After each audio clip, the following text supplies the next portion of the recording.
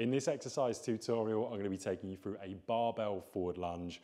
We're going to be using the squat rack here, so I'm going to show you how to set it up. The squat rack can be a very intimidating bit of kit for a lot of beginners, so hopefully this exercise will give you the tools to be able to do an alternating forward lunge with a barbell, also knowing how to set it up on a squat rack. So firstly, before we get into the position of the barbell, it's really important that we understand how to set up this squat rack. What's the right position? What's the wrong position? Now, this is one of the new squat racks. So they've got what's called a pin mechanism. So hopefully you can see on camera, there's this little pin here.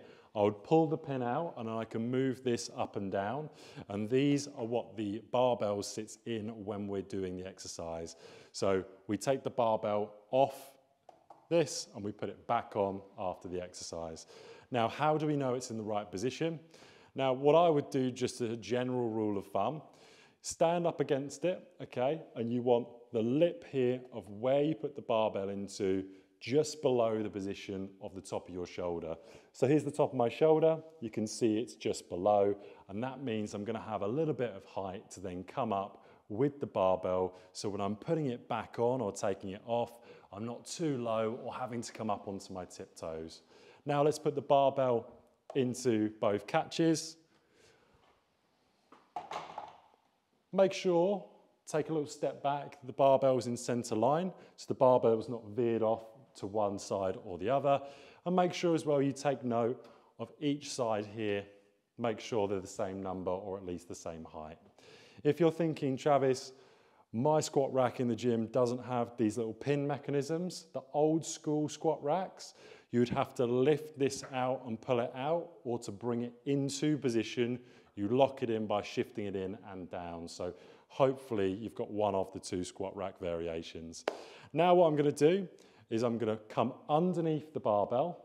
I'm going to make sure that the middle of my back, the middle of my spine is in contact with the middle of this barbell. I'm going to bring my hood over the top, and I'm sitting the bar on what's called my trapezius muscle. I'll come into this a little bit later.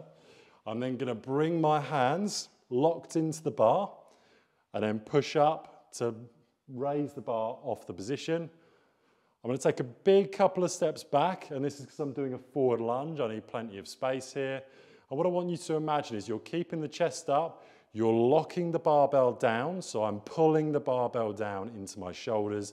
This stops it from veering, and then I'm coming with one repetition at a time, doing a big lunge forward and dropping my back leg to just hovering off the floor with each repetition.